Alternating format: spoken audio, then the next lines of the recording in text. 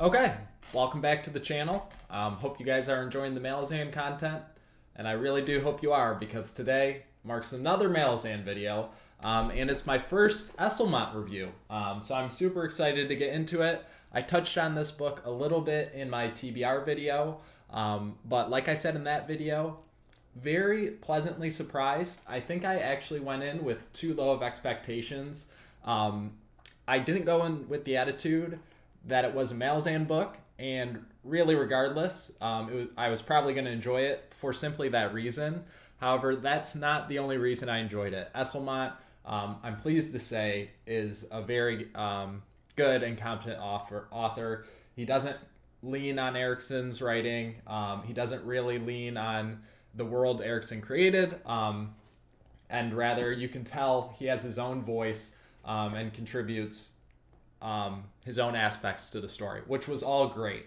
I kind of was going in with expectations, like I said, probably a little bit too low, but my expectations were really more, okay, it's not going to live up to the series, so don't get your hopes up or anything like that, but rather, like I keep saying, I was pleasantly surprised. It more than lived up to. It maybe doesn't stand as tall as the Book of the Fallen. I don't think any books I'm going to read from now on are gonna.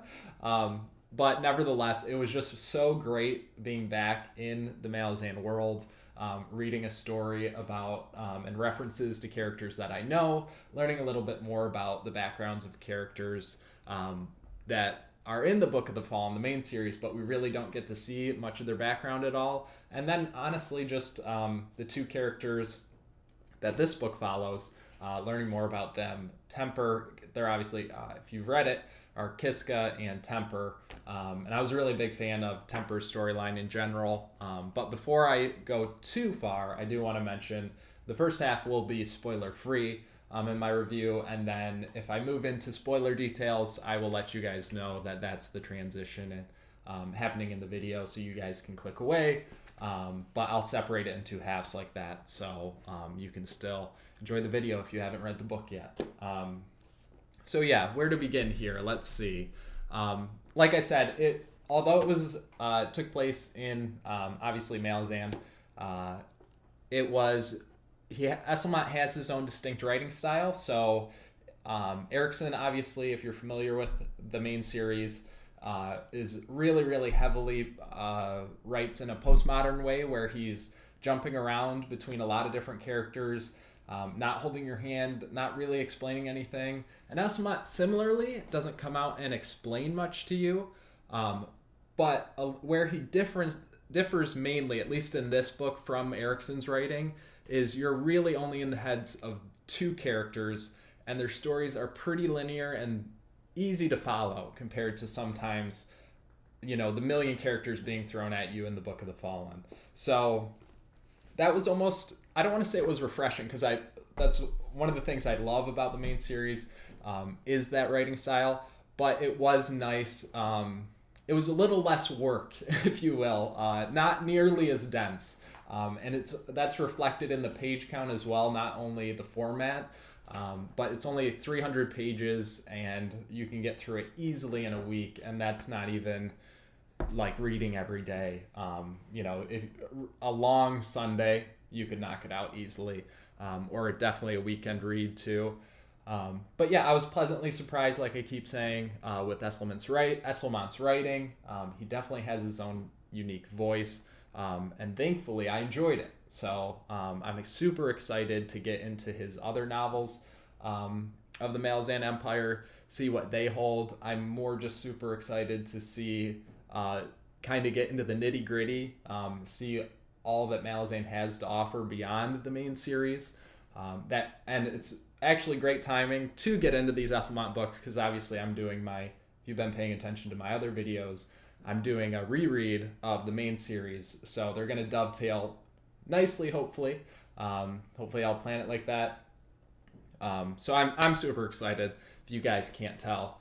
But as far as if you haven't read the main series, which I'm sure most of you have, especially if you're clicking on an Esslemont review, I think typically most people get into the main series and then they'll branch off into Esslemont after they've become lovers of everything Malazan. like me. But you don't necessarily, like, you could read this book on its own. You don't have to have read all 10 books or any book in the Book of the Fallen. It'll definitely give you more context. I think you'll enjoy the story more. But at the very least, I would recommend at least reading Gardens of the Moon, at least the prologue, because the events in this they tie nicely with the events in the prologue. From what I can tell, and this is spoiler free, still spoiler free, so you don't have to worry about spoilers. But from what I could tell, I just reread the Gardens of the Moon prologue before starting the video. It appears that the prologue of Gardens of the Moon might have taken place like a few months prior to the events here that take place in Night of Knives. So yeah, and like I said, he definitely has his own writing style. It's more straightforward. It's a bit easier to follow. Like I said, a lot of that is due to the fact you're only following two main characters, Kiska and Temper. I'm torn. He does good character work, but the Kiska particularly, I wasn't like super invested in. I just didn't feel super connected with her. Temper, I really, really loved. He has some great flashbacks, and to be fair, he has a little bit more of a glamorous background. Kiska is, a young kid, so she doesn't have like a crazy backstory or anything like that. Whereas Temper is a veteran of the Malazan Empire, so you can imagine how he has some stories to tell, and you do learn some really cool stuff as the story goes on. And you learn about some characters that we don't see a ton of in the Book of the Fallen, so that was cool. They get talked about a lot in Book of the Fallen, but you don't really know a lot of their background, so it was nice to get a little bit more of that. But yeah, I was super, super happy with it. Like I said, far and away blew my expectations out of the water. And I am excited to continue reading the novels of the Malazan Empire. Like I said, the Crimson Guard, that's the next one, Return of the Crimson Guard.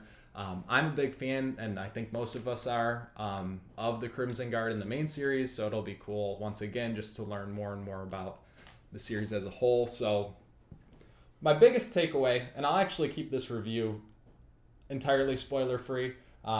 Maybe I'll talk more in-depth spoiler details actually when I start doing my reread videos for Gardens of the Moon. I think I can tie those in nicely, so I think that's what I'll do.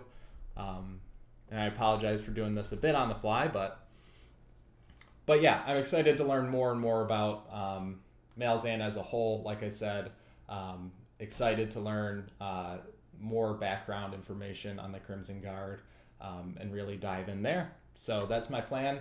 I hope you guys are enjoying the Malazan content.